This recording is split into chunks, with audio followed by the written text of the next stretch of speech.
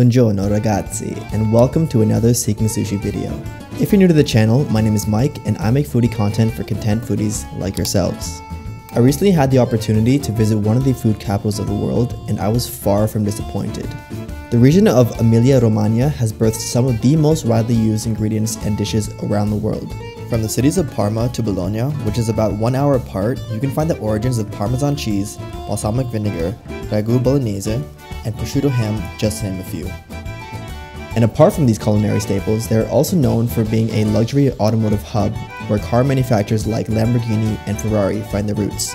My 5-day trip also included iconic destinations just a few hours away, such as Florence and Cinque Terre, so it was definitely a jam-packed journey. All the places mentioned in the video will be displayed on the screen as I mentioned them, as well as in the description below. I've also included timestamps in case you want to skip to a specific destination as well. So with that, let's get right into it. We definitely started the trip on a high note, as we all agreed that the pizza at Pizzeria del Viale 2.0 was one of the best, if not the best, pizza we've ever had. Fittingly, I ordered the Modena special, which encapsulated Modenese staples all into one pizza. The dough was cooked perfectly, and the amalgamation of balsamic vinegar, Parmesan cheese, and prosciutto was absolutely to die for. It's a little bit outside the center, so it's not very busy, so I definitely recommend it in case you want something nice and not super touristy as well.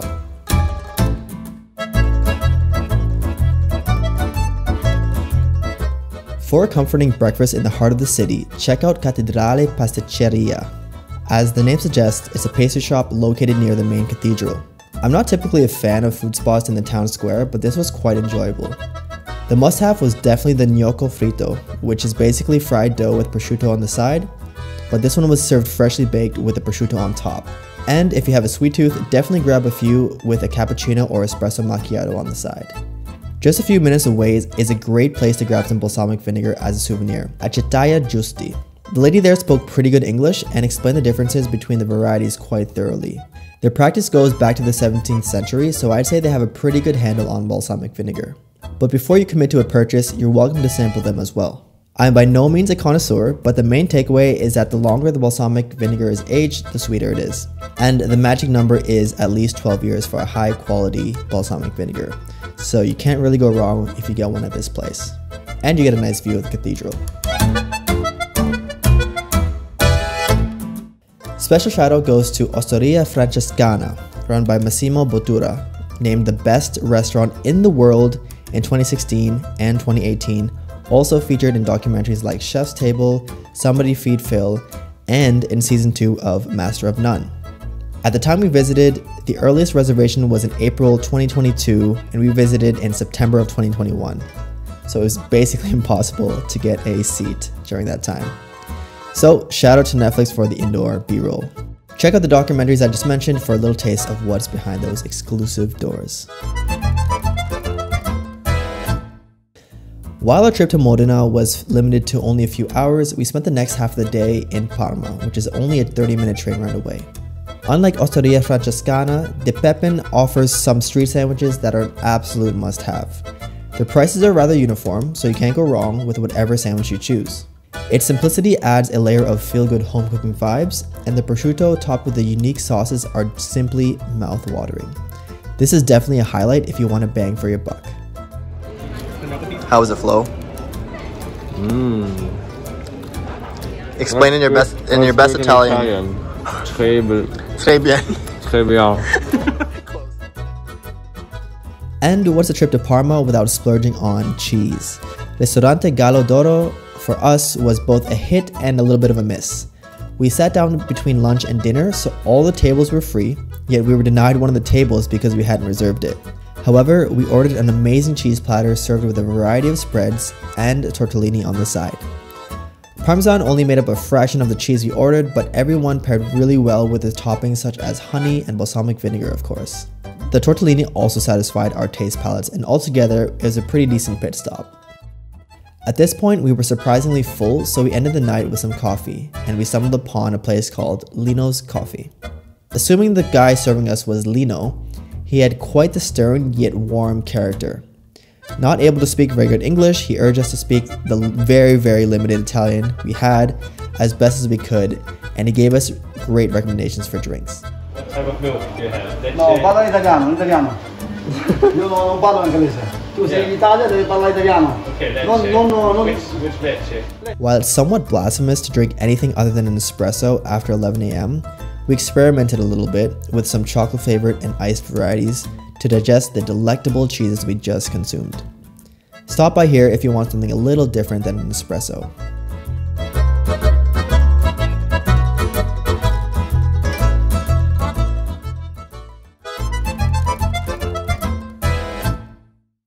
Cinque Terre is not necessarily known for the food scene, but they do have some gems. I personally recommend staying in the cities just outside the main 5 villages, such as La Spezia or Levanto, as they tend to get overcrowded. So we stayed in La Spezia, and it was an easy train ride to the 5 villages from the main train station. And that's also where we started our culinary adventure. For brunch, we found this beautiful spot called Biolino, located in the center. Their interior was reminiscent of a Bali boho look, with all the indoor plants lining the walls and the swings as the seats on some of their indoor tables. Apart from the interior, they have a modest assortment of pastries which weren't the most fresh but still delicious. But if you couple it with a coffee on the side, it's quite fair. Honestly, I didn't expect this place to be so good because I expected the decor to be a little bit deceiving, but the price and pastries were so good we ended up visiting twice during our trip. For a quick coffee in the city, head to Copenhagen Cafe. The baristas there are very friendly and of Dominican descent, which I then found out was quite common in La Spezia. While limited in space, the atmosphere is welcoming, perfect for a one-on-one chat or a quick espresso to go. If you're into seafood but don't want to pay the hefty price, head to La Nuova Spezia for lunch or dinner. I was positively surprised how great the seafood was at a cost of only about 10 euros. I ordered the taglioni with lobster pieces and it only cost 10 euros. I highly recommend it if you want a taste of the seafood without breaking the bank. In terms of Cinque Terre itself, there weren't that many gems I would particularly recommend. However, these are the ones I particularly enjoyed. If your long hot day ends up in Emilia, grab a refreshing gelato or slushie at Alberto Gelateria. They have an amazing lemon basil slushie, which I believe is their specialty, as well as a decent assortment of ice cream. This town is more of a stroll at your own pace kind of town, so I found it more of a pit stop rather than a sit and dine kind of place. If, however, you are looking for the perfect place for an amazing meal with the perfect coastline view, head to Nessun Dorma in Manarola. This place was discovered on TikTok, so expect a line. You actually have to download their app, which then provides you with a number in which you will be served. Expect a wait time of about 1 to 2 hours, depending on the season. But once you're in, it does not disappoint. On TikTok, we were drawn by this massive mozzarella ball, which had little mozzarella babies inside, so we had to try it. The whole platter itself consisted of 1 kilogram of mozzarella with tons of prosciutto ham, cantaloupe, and bread on the side, which at first glance didn't seem filling, but the mozzarella just exploded with every bite. And for 50 euros across 4 people, it wasn't too bad for having so much hype. If you're looking for something a bit more low-key but still offers a nice view, stay in Manarola but head a little bit away from the sea to La Regina di Manarola. We stumbled upon this place just after lunch, so we missed the food, but they have a great assortment of cocktails perfect for any time of the day. The view is stunning, and as it's located on the hill, it's also rather peaceful in comparison to the more touristy areas.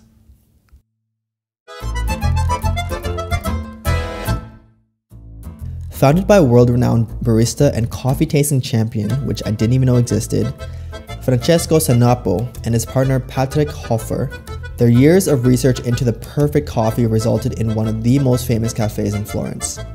Their unique coffee concoctions and inviting decor are the perfect place for coffee lovers of all sorts. I personally ordered a coffee misu, which is exactly what it sounds like, coffee with a taste of tiramisu, and it was amazing.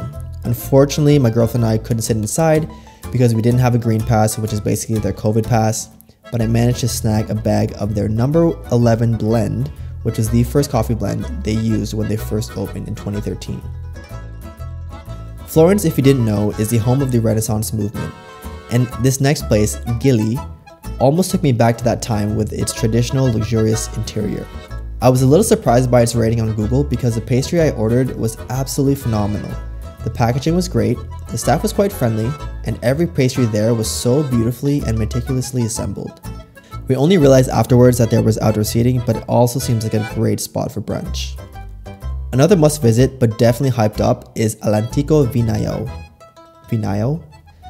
Sorry, if you're Italian, please forgive me for any pronunciation in this video. I'm trying my best.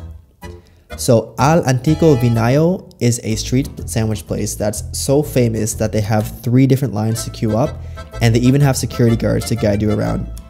If you get a chance to try their sandwiches, they're amazing. The one I ordered had a sweet sauce, which I believe was honey, but it paired so well with the ham and cheese, I could definitely stand in line again. Honestly, you can't go wrong at this place because everything from the bread to the sauces works so well together. But if you don't want to wait in line that long, the pizza place right beside it, Pizza Napoli, is a great alternative. I was so hungry at the time that I actually ordered a pizza while waiting in line. To be honest, there was nothing special about it, but it definitely satisfied my craving. If you want to escape the crowds, head east from the center to the district of Santa Croce, which was recommended by a local we actually met in Düsseldorf who was on our flight to Bologna. He took us to one of his favorite coffee spots and gelato spots, and there were barely any tourists there. We grabbed a coffee at Ristorante Finisterre, whose beauty I didn't actually fully take in until I went to the bathroom. Because there we only had coffee, but as I went indoors, it looked like an amazing place to grab dinner. Our final dinner spot on the last night of our trip in Florence was at Trattoria Ponte Vecchio. Now, typically I try to avoid restaurants along rivers because they tend to hike up prices and are often overrated. As the name suggests, it's a restaurant near Ponte Vecchio, a famous bridge that draws tourists alike and looks beautiful reflecting off the river. Here we were greeted by a warm, half Filipino, half Chinese waiter that tended to all of our needs. So here I was in the mood to ball out and get a steak that night. So he recommended the Florentine steak, which I can't remember the exact name of, but he said it came from a virgin cow, and that sounded pretty legit to me. It was so juicy and tender, and as I don't typically eat meat, it made me reconsider my diet choices just for that short moment.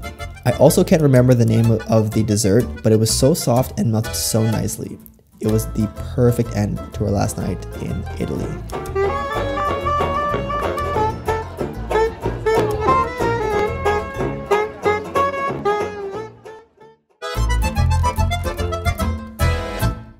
If you want a pretty standard Bolognese meal, come to Bottega Portici. Honestly, it was quite modernized, which took away from the authenticity of the dishes. Like Vapiano in Germany, you are given a small device that buzzes when your food is ready, and you also order on a computer similar to that of McDonald's. However, you do see some of the people rolling the pasta in the background, so you can be sure that you're getting some fresh pasta. The food itself was pricier than what it offered, but if you get the chance to sit on the terrace, you get a nice view of the Twin Towers, one of Bologna's most visited sites. Right around the corner was my favorite cafe during the whole trip, Caffè Terzi. As soon as you enter, you feel like you're traveling back in time, but in a good way. The baristas are dressed in white collars, there was somehow order in all the chaos, which I found very typical in Italy, and I ended up staring at the menu for quite some time because there were so many unique concoctions, such as an orange flavored coffee, which we ended up ordering. The coffee was so good here that I bought some of their beans, specifically the blend that is apparently only known to the owner. This is definitely a must visit for any coffee lover. Another Bolognese staple is tortellini, or the belly button shaped pasta. For another traditional spot to grab some uncooked pasta or a local pastry, I highly recommend this spot. We had just eaten, so we took the opportunity to grab some snacks on the go, and we were pleasantly surprised. I found this to be a common theme in traditional Italian spots. Order within the chaos. There were so many options to choose from, yet they were all laid out where you can see them. But that's the Italian charm, I guess. Here, you won't really make a dent in the wallet, so you can't really go wrong with whatever you choose. To end our short time in Bologna and our trip, we just had to have a sample of their Ragu Bolognese. At Osteria dell'Orsa, you get a pretty decent portion at a great price in my opinion. The staff are all friendly, the food is great, and the restaurant itself had a rustic yet cozy atmosphere. We ordered the lasagna and tagliatelle versions of Ragu Bolognese, and it was so delicious. For a good value, this place is a must visit if you ever come to Bologna. Folks, that wraps up a jam-packed food tour in one of the most renowned food capitals in the world. You can either ball out in places like Osteria Francescana or give your wallet a break at the mom and pop style places. Either way, you get some dose of authenticity. And if you ask me what's so different about a Bolognese in Bologna or Parmesan cheese in Parma, honestly, the marginal difference is very subtle. But when everything you eat is freshly made, sourced locally, and made with passion, it's these elements that are reflected in the cuisine. The places we visited offered a small glimpse of what the region has to offer, yet I was very satisfied with every spot we visited. And due to the limited time, we couldn't visit all the places we intended to visit, so I've linked all my saved spots on Google Maps in the description below. And if you took at least one thing away from this video, I encourage you to give this video a like and consider subscribing for more foodie adventures. Thanks for watching, and I'll see you in the next one.